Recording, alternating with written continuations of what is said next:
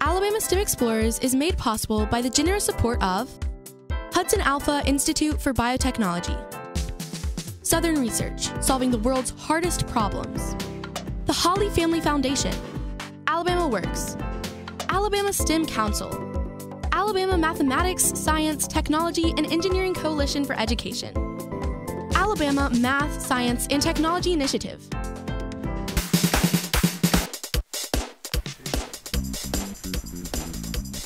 Hey Neil, do you need any help? Hey Nyla, I'm just cleaning up the lab, but you can throw those paper towels away. Okay. She shoots.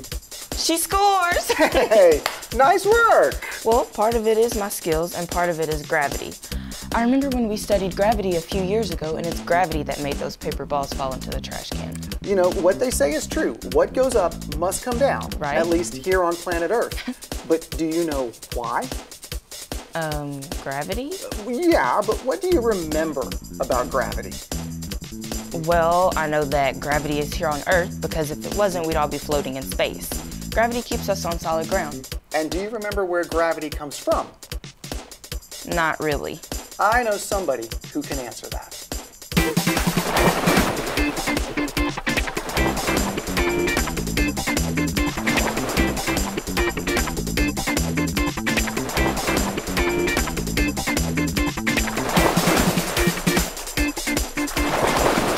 Hi, I'm Nyla, and Neil and I are in these really cool flight suits, and I want to keep mine.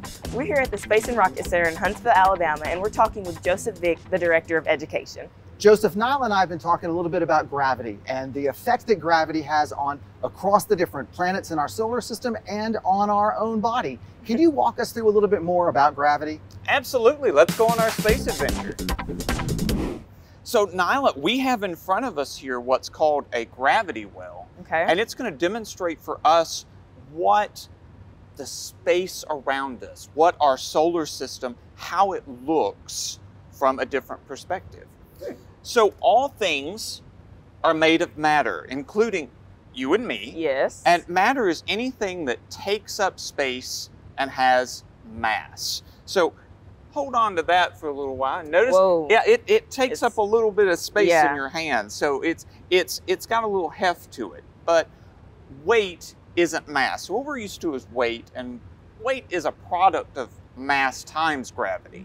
But mass is the quantitative amount of stuff that's in an object. Okay. So that would represent our sun. So our sun is the center of our solar system, the largest mass, and it takes up 99% of all of our solar system. So if you could, for me, set that in the very center of our gravity well, this black fabric represents the fabric of space-time. So notice as you place that large mass representing our sun in the center, what happened?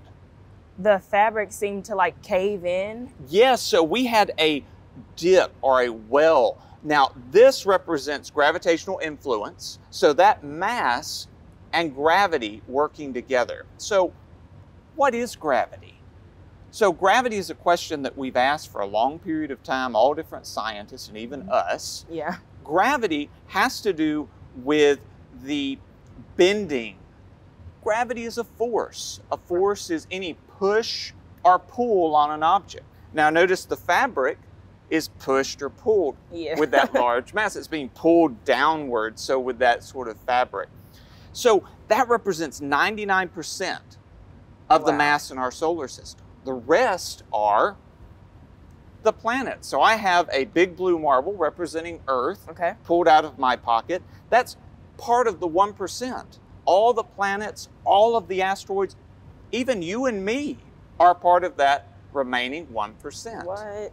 So I'll give you that marble there representing Earth, but we're going to see the influence of different masses where we have the largest mass and a smaller mass, Earth representing a smaller mass, and we're going to see how they interact in an orbit together. So try there at the edge and make an orbit for me, and we'll observe. Very nice. As it's orbiting, notice it goes through that well and through that fabric. Kind of made like an oval shape. Absolutely. Too. That oval shape we call an ellipse, an elliptical orbit. Oh, so let's take the Earth again and do that one more time, and we'll do an observation. Notice as it's orbiting, the closer it gets to the sun, it sort of pushes out or slingshots away. That's because that larger mass has a larger amount of gravitational force and push out against the smaller mass, causing it to quickly push outward. Let you do that elliptical orbit one more time. But also notice when it gets close to that larger mass, there's a little wobble. Yeah, I see Not that. only the wobble with the smaller mass, but with the larger mass too. Yeah. Both masses are influenced with one another's gravity. Us sitting here have gravity too. You're pushing on me with your gravity, and I'm pushing on you with your gravity. But we're so small of a mass, we don't feel or see that influence. Yeah. But larger masses like planetary bodies or suns, we can physically see that with its orbit in this gravity well. So let's do that one more time and do a major focus on that wobble. Again, we have, cool. yes, with that movement, we see that elliptical shape, that oval, then we see that wobble there with those two masses and that influence, and it's all due to mass and gravity interaction.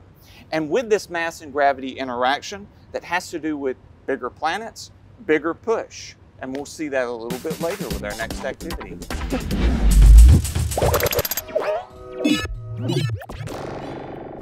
When I was young, of course, I was a little too young to experience the moon landing firsthand, but I grew up knowing about it and being intrigued by the thought of going into space. My 5th grade term paper was on Wernher von Braun and his German rocket team that came to Huntsville, Alabama. So yeah, I guess you could say I was very interested early on. I just did not realize that I could be a part of it until much later in life. Well, I'm so happy to report that nowadays, much more so than when I was young, the world is opened up, and STEM is something that is very important across our nation. People understand the influence that STEM education can have on developing people and on our nation as a whole and what it can do. So more so than when I was growing up, where people were more encouraged to pursue traditional careers, nowadays there's a lot more that's open up to everyone of all shapes, sizes, and colors. Whether you know if you're interested in STEM or not, try it. The best thing to do is to just talk with someone in that field or look into what's available. But whatever you can dream and imagine, it can be yours. So I just encourage everyone to pursue their passions, whatever makes them happy, if they're given a blank assignment and they can pick something of their own choosing, think about that. What do you choose and why? And then once you do, go into it further and see if there might be something in it that holds an interest for you.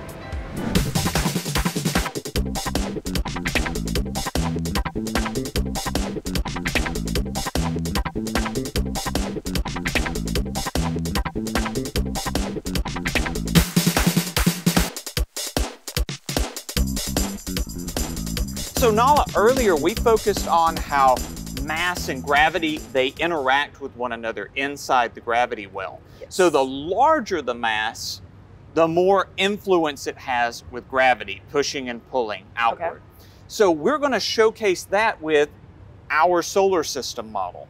So I have these models as reference for sort of color and representation of what we have in our solar system. But we have here our scale distance model on the table. Right. So we're going to do a scale, which means we're going to need to do some math.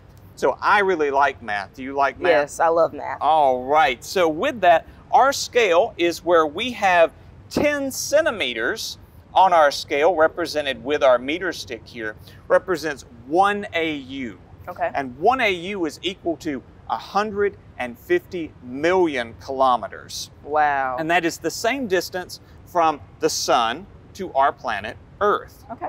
So all of the others I've arranged in a chart behind us so we can have this math at our fingertips. So we have here all of the planets lined up and their AU distances here. So first planet is Mercury at 0.4 AU, and we're going to need to multiply that by a unit of 10. Okay. So we're going to move easily our decimal point over, because 0.4 times 10 would be 1 unit movement over to 4 centimeters. 4 centimeters. So we're going to do that multiplication of units of 10 with each one of our AU distances, Okay. and then showcase it with our model on our table. So first, let's go ahead and move planet Mercury, our first planet, to 4 centimeters. And I'll put Mercury there, represented first planet. And our next planet is Venus at 7 centimeters. 7 centimeters. That is our yellow bead. I'll place Venus right aligned there with our planet. Our third planet is Earth. our home, Where we live. Earth, represented with our 10 centimeter unit. Set that one aligned there with that bead. And then our 4th planet is Mars At 15 at centimeters. 15 centimeters, our red planet, our red bead. Place that one in line there. So we have this grouping of terrestrial planets, and notice they're closer together. Yeah, I see that. So their masses aren't as large as the planets we're about to move to, so they can have a closer proximity to one another. In perspective, there's still millions of sort of distance apart in scale. But still, at our scale model, you can see there is a slight difference. Yes. So the next we have our asteroid belt, and it's represented at what distance? 28 centimeters. 28 centimeters. So we'll move that as our black bead. And to put in perspective for how wide it is, the entire asteroid belt happens to be 1 AU in length, or in width, in our solar system. So that's 150 million Wow. kilometers in. That's a lot of asteroids. Yes. So we're moving to our largest planet in our entire solar system, the king Jupiter. of the planets, Jupiter, at 52 centimeters. So you'll see there's quite a distance out from this one. And I will place the king of the planets right there. And it actually does a lot of gravitational influence and push throughout our entire solar system. Now our next planet we have Saturn. at 96 centimeters.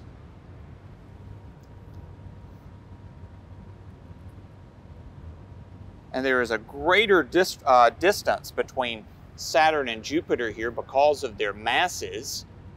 So we have our gas giants in place. So our next planet happens to be Uranus, and its distance is? 192 centimeters. So we'll need to do a little bit of movement here with our meter stick.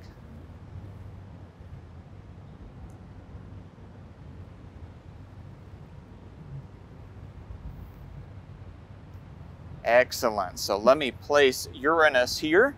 And then we have one remaining planet, the most distant planet. Neptune at Neptune 300 centimeters. At 300 centimeters in distance from the sun. Wow, that's a lot. That is quite a distance. And you can see the larger masses have influence in pushing and pulling outward with that gravitational pull and distance. And this happens to be our solar system. Wow. And our home right there at the front. But with this is just a tabletop view. You're about to experience in our Intuitive Planetarium a close, in-depth view of the planets and traveling through the solar system. Really? So you have an adventure ahead of you.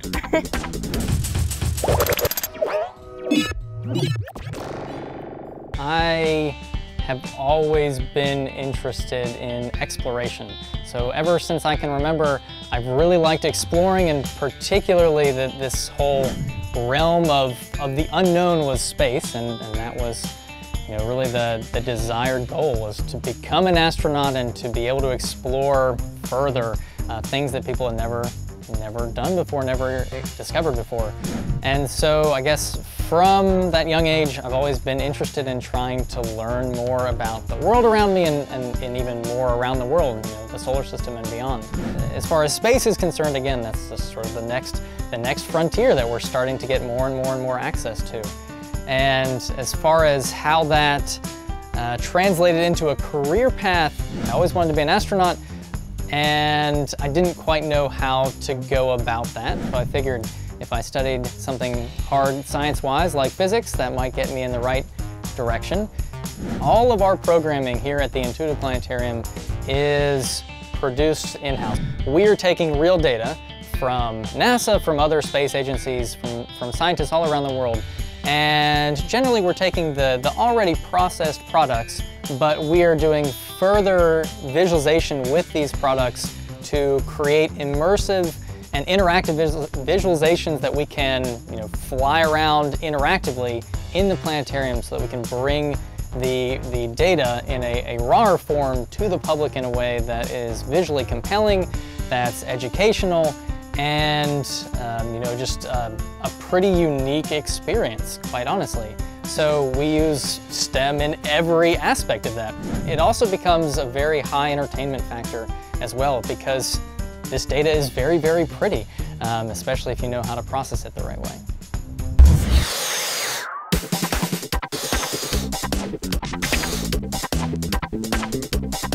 Hi, my name is Survi, and I was wondering, why do we sometimes see the moon in the daytime?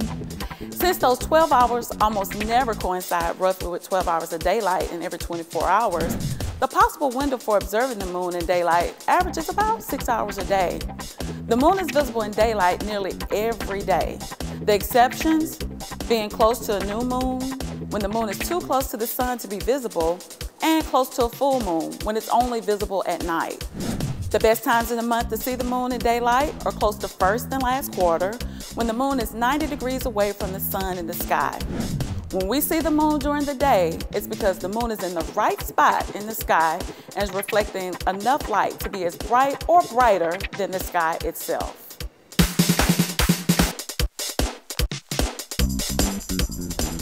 I'm still at the Space and Rocket Center, and I'm here with David, the director of the planetarium. Thank you for being here. We've been talking about scale of the solar system, and I think it's really powerful to think about, even though planets are so big, when we put them in context in the solar system, and we look at the solar system as a whole, as we're doing right now, you can't even see them, right? That's because true. They're just so far apart. It is literally astronomical in scale, pun intended. So as we start to zoom in, I'd like to take us to everyone's favorite planet, Mars, of course. Oh, true. That's my favorite planet. Perhaps the Earth is pretty good too. But as we start to, attempt to send humans further out into space, the moon, of course, is our next logical place to revisit, but our first attempt at going to visit other planets is going to be Mars. So I figured we'd zoom in for a little bit closer of a look. And as we're zooming in, we're traveling much faster than the speed of light because, well, we have to at these scales in order to get anything reasonable, for us to visualize for audiences. So as we start to cruise in a little bit, we're going to notice a few things about Mars. Do you see what color it is? Like an orangey red. Kind of looks like there's a little bit of yellow at the bottom, like an ombre of colors. Yeah, that's a fantastic description. And I think often people think about Mars as being sort of red and associate that red with hot, but it really isn't. It's a quite chilly place. And so that's one of the, definitely, and it's actually one of the big challenges that we're going to face when we send astronauts to Mars in the future. And do you notice anything big feature-wise that we've come up on right now? I'm noticing like a bunch of big dots or big spots on the planet. Definitely. Have you heard of the largest volcano in our solar system? Not that I know of. Okay, so Olympus Mons is this huge feature on the sort of upper left here, and it is the largest volcano in our solar system. It's got the next three largest right next to it there. Those sort of three in a line. And Mars, even though it's a good bit smaller than the Earth, is actually home to some very huge features. Interesting. Now, one of those is actually coming into view right now. And this sort of, it kind of looks like a scar, I guess, right? Yeah, it does. I see off it. the surface. And this is a huge rifting event that occurred a long time ago on Mars and formed essentially the Grand Canyon of Mars, which is called Valles Marineris. But it's far grander than the Grand Canyon in that it stretches about as long as the entire United States is wide. Crazy. Wow, that's cool. That's crazy, yeah. Definitely, definitely. So, you want to go in for a closer look? We can do that? Oh, absolutely, absolutely. So let's journey into the sort of upper region of it, upper offshoot chasm, I guess you could say. This is Candor Chasma. And as we start to head in, I think it's important to realize that the imagery that we're looking at of Mars here is all real. And right now we're looking at a data set that's nice and colorful, but not particularly high in resolution. And so we can bring in some higher resolution imagery overlaid.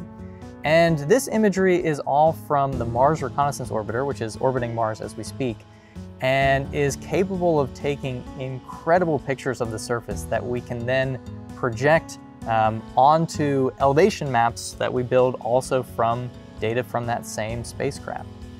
So as we start to cruise closer down to the surface, you can see that Candor Chasma is just like, it's just rugged, right? I mean, it's a really like tumultuous looking place. Pretty different than outside of the Rocket Center, I think. But do you notice anything in particular about the terrain here? I just see a lot of bumps and like almost mountains and then like craters on the top of the mountains. Yeah, great observations. I think the mounds themselves are very intriguing here because if you think of, well, probably wherever you live doesn't look like this for a variety of reasons. And these mounds are actually the result of something that happened far back in the history of Mars. When Mars was a much, much wetter place some 3.5 billion years ago, lakes actually filled in some of these low-lying areas within Valles Marineris. And that lake water actually would have pushed around dirt, sediment, and sort of formed these mounds, which were then later eroded by the very, very thin wind of Mars, sort of pushing all this dirt around and forming some of these sand dunes that we can see here. And I guess the last thing I'd like to point out with this is that scale is so hard to get a sense of, right? We talked about that with the solar system and planets being so big yet even further away from each other. And when you go to a different world, it's pretty hard to gauge how big things are. So we've gone to the liberty of plopping down some Saturn V's. And you just stood underneath the Saturn V, and that's a pretty awe-inspiring experience. This is 363 feet tall. Wow. And you can see what they look like compared to some of these mounds. So these are skyscraper-tall mounds in the hundreds of feet tall. And that cliff face in the background there is somewhere around 14,000 feet. That's as tall as the highest peaks in the Rockies. Pretty dramatic landscapes. I couldn't imagine being that tall. Right? So if you were standing on the surface, some of these sand dunes you can see in the foreground, these are, about 50 to 75 feet from peak to peak, something like that. Pretty amazing. So I think it gives you a nice perspective, a very unique perspective when we look at the surface of Mars, what different worlds look like, and also some of the amazing technological capabilities that we have here at the Intuitive Planetarium. David, thank you so much for having us at this Intuitive Planetarium. We cannot wait to come back. Thank you so much for joining us. You are always welcome. Thanks for watching Alabama STEM Explorers. If you missed anything or you want to watch something again, you can check out our website at alabamastemexplorers.org. Maybe you have a question we could answer here on the show, and you might grab a cool t-shirt. Feel free to send us a video question or an email on our website, alabamastemexplorers.org. Thanks again for watching. We'll be back next week.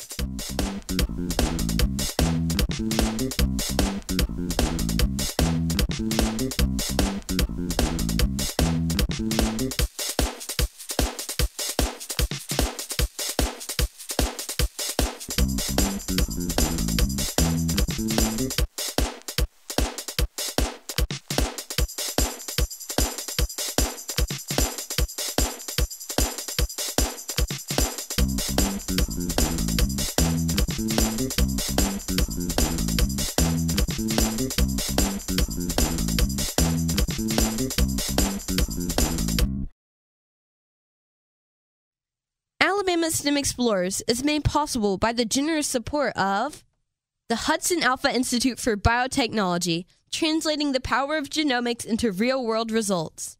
Southern Research, solving the world's hardest problems.